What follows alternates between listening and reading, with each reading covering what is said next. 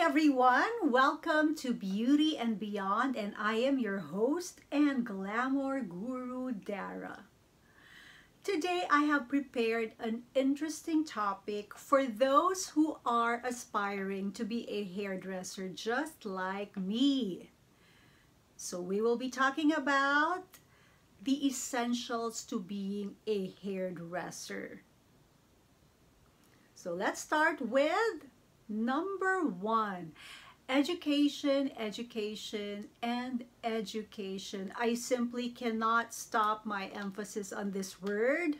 Why? Because even if licensing for hairdressers is not a requirement in our country, it is important that you do study in a good school. All right, I'm not looking down on people who have honed their craft and mastered their craft through experience. But if you can afford to study in a good school, I am telling you, it will pay off in the future, because what's important and the basis in being also a good hairdresser is having the right foundation when it comes to cutting. So later on, it's easy to copy the hairstyles that you see on any social media platforms. All right? Number two, you have to love people. Why is this so? It's common sense. You will be dealing with people if you are a hairdresser. You are a hairdresser. It starts with, of course, your boss, your colleagues, of course, your clients. You can't live without your clients. And also, if you're a salon owner, your staff. So you definitely have to love people. Number three, invest in your tools. I'm not telling you to buy the most expensive scissors, brushes, combs, and others. All right, what's important is also please buy I will put an emphasis on this again, the really cheap quality ones. Sorry, but you know, when you have the good quality tools, work becomes effortless and you also work at ease. So always consider quality over quantity. Number four, you have to know your market. When I say market, of course, as a beginner, you really don't know what market you will be catering to. But later on, you can identify your market. And I tell you, you cannot capture all sorts of market. Like for me, for instance, when I was a beginner, because I used to do salon work in the province. We had a salon in the province. It was good. I was happy. And then I tried my luck here in Makati. And I just realized that I'm happier here because my clients appreciate my work more. And we somehow can easily get each other. So it really depends. It's a case-to-case basis. You'll be the one to determine what kind of market you'll be able to capture. And number five, grooming is everything. Always keep this in mind. It all starts with hygiene. Make sure that when you enter the salon, you have showered, you have brushed your teeth, you have done your hair, you have applied deodorant and just a mild perfume or fragrance to get you through the day. And make sure you have mints with you so that during your break, when you're in a rush and you really can't brush your teeth, then at least you can freshen your breath by making daya and just, you know, chewing those mints with you. All right, and then make sure that you are, of course, you'll be standing up for a long period of hours. Make sure that you are wearing comfortable shoes that are also trendy, not those high heels, because it won't be comfortable for you. And then you may wear fashionable or trendy clothes, but make sure it's also comfortable, because if it's hot and you're, you know, working with your blow dryer the whole day, you don't want to smell like sweat. And then if you're into accessories just like me, make sure that your accessories don't get in the way. Now, if you're into wearing a uniform, then at least, what's nice about it is you don't have to spend so much and you're not pressured into thinking what outfit to wear on a daily basis. All right, so next is number 6. Always observe proper etiquette. And what do I mean by this? All right, so once your client sits on your chair, you have to be able to be sensitive and read her. So listen more to her, what she's saying, and specifically the non-verbal cues. When I say non-verbal cues, I mean body language. So try to read her body language, what she likes and she doesn't like. Don't talk too much again, listen to her.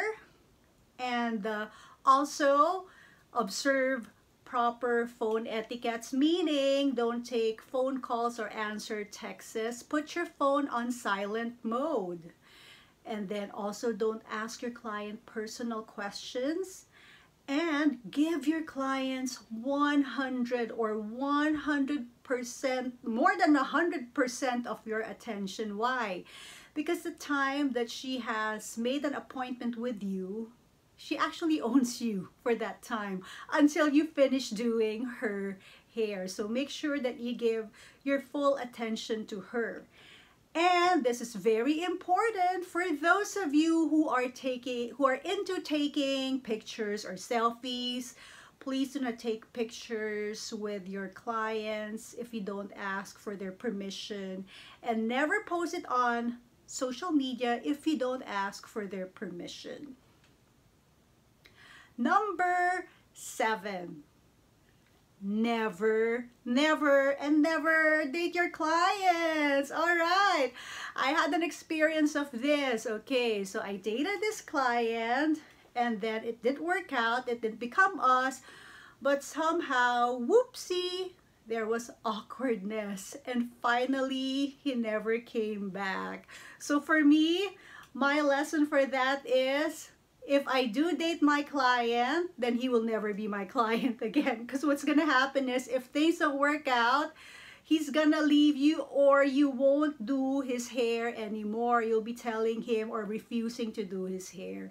So that's a very important rule. Never, never date your client, no matter what happens. You can either be a couple, but you won't end up doing his hair. That's for me, I'm speaking for myself. Or you can do his hair, but you cannot be a couple. So there are very strict rules to follow when it comes to dating your clients.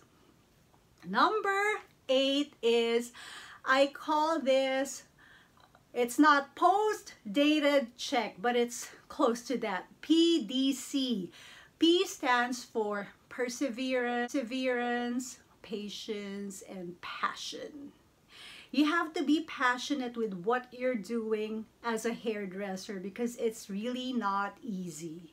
And you need all the patience in the world, because you'll be dealing with different kinds of people from work and also with your clients. And work is also not easy, because you're standing on your feet practically the whole day. D stands for deep desire. This is what you really love. This is your purpose in life. So there is desire in what you're doing as a hairdresser. And C stands for compassion and commitment. You have to be committed to what you're doing. When the going gets tough, you just won't leave what you're doing, because you know that that is your purpose in life. So just an example would be the pandemic. I remember, since it's been going on for so long, I was thinking of, should I shift careers? But that's not my calling. This is my calling, to be a hairdresser or a glamour guru. So I'm sticking to it. This is what I call grit. It is a new term that's been going around, and if you'd like to know more about that word grit, please check out my interview in Pinoy Reel here on YouTube as well. So there, it's P, D, and C. And number 9 is, all right, always follow your gut feel. When I say gut feel or instinct, it's something inside you that tells you, okay, stop thinning out her hair. Because that happens to me when especially if I'm doing freestyle cutting and I'm just, thinning out the hair, removing some bulk. There's a voice that tells me, all right, stop. Or you can, I can do more thinning on the left, but stop it on the right. Or I can do more thinning on the crown. And also, I remember there was a time when, all right, I normally have an assistant when I was working in the salon. So I advised her to do a hair treatment on my client. All right, so I went and sat in the waiting area while my assistant was applying the treatment on my client's hair. And then after like a few minutes, probably 3 or 5 minutes, I smelled this particular foul scent. So what dawned in me was like, treatment has to smell pleasant and relaxing. It's like aromatherapy oils. So I just stood up, went back to my client, and just checked the cream that my assistant was applying.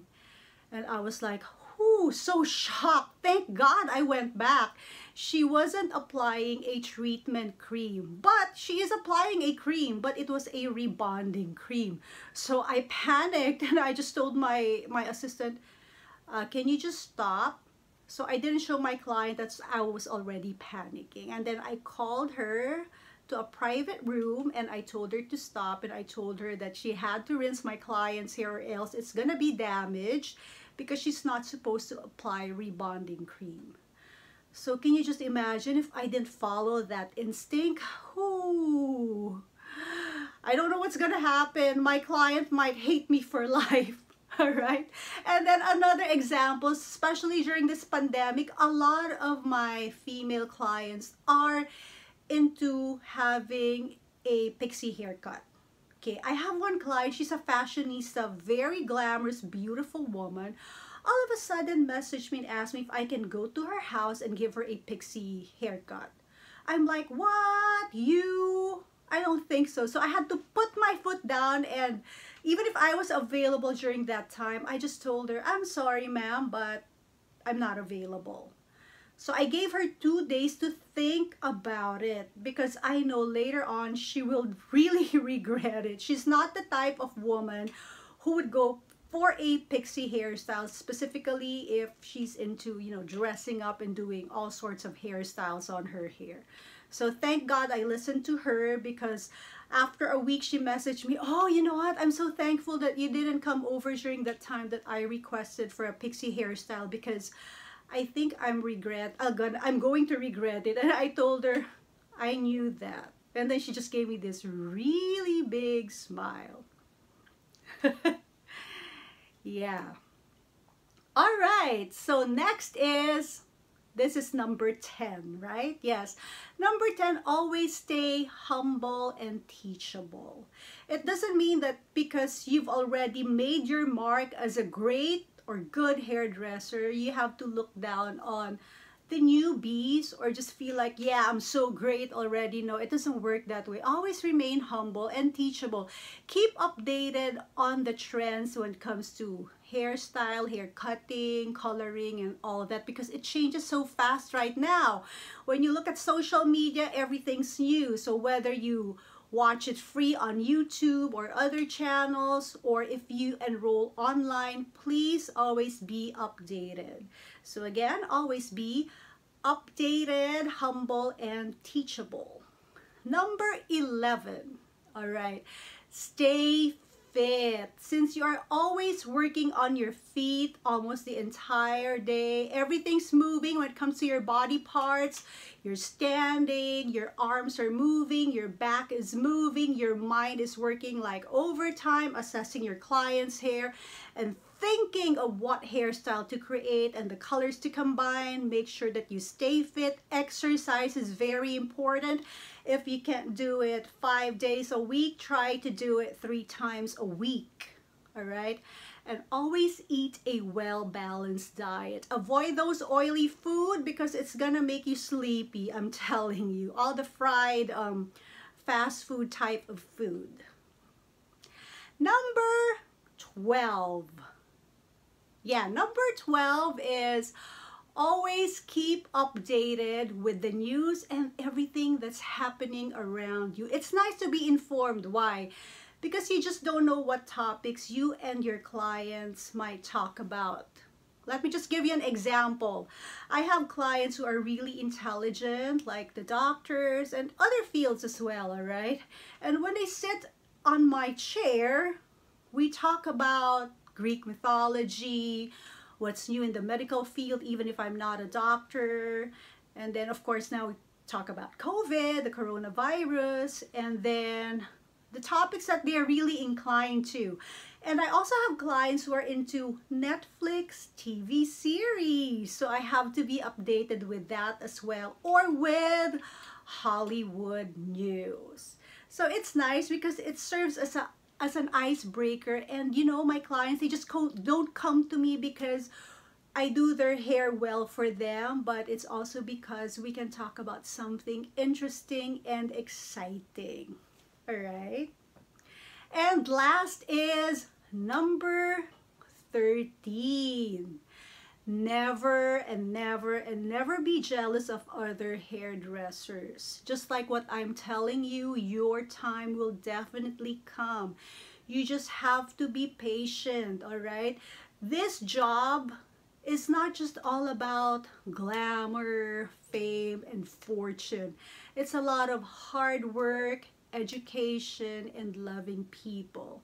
So you know, if you enjoy what you're doing, you're passionate about it, you love it so much, I assure you that your time will definitely come. You'll be a great known hairdresser if you work from your heart. Well, I hope you learned something new today and you enjoyed the topic, hairdressers essentials. This is what I can share with you as part of my experience from being a hairdresser for almost 20 years. So thank you for watching, and if it's your first time to watch me on my channel, please like and subscribe to Beauty and Beyond. And again, I am Dara. Good night, and I'll see you again soon. Bye!